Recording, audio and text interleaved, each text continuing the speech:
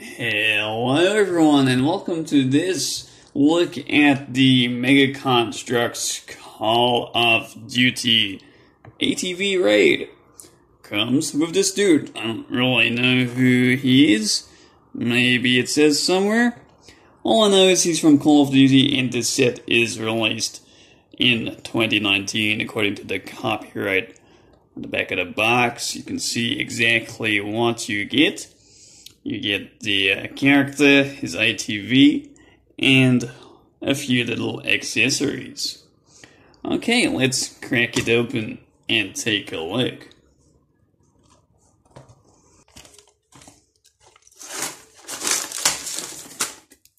So there we go. In the box you have your instruction manual, and you get 3 bags with all of the construction parts. These bags are not numbered this time, but that's alright. So without further ado, let's put it together. And that is. Okay, this build was a very quick one, other than a few things which troubled me, mainly with the figure, trying to get his little, scarf on, and things which I was not going to bother with, really, like his knee pads, and getting this piece of rubber in the gun. It didn't want to stay for me, but I'll probably take a look at that later. He did come with quite a lot of spare parts, so there they go. As for the model itself, oh no, I lost one. Always losing things.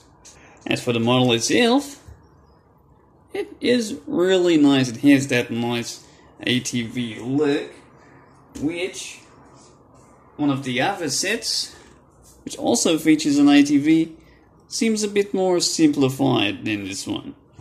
Although in this one you do get 4 figures, so there's that. We'll be taking a look at that later. Other than that, accessories, you get a little stand, you get his knife, and his M16. And the character himself is again a nicely articulated, let go. Okay, he didn't want to let go. Nicely articulated figure. And he also has this little display there for the quad bike, which is not a sticker, which is good. And overall, that's pretty much it. So if you liked the video, leave me a like and or comment. And if you want more videos like this, do let me know. Okay, thanks for watching. Goodbye.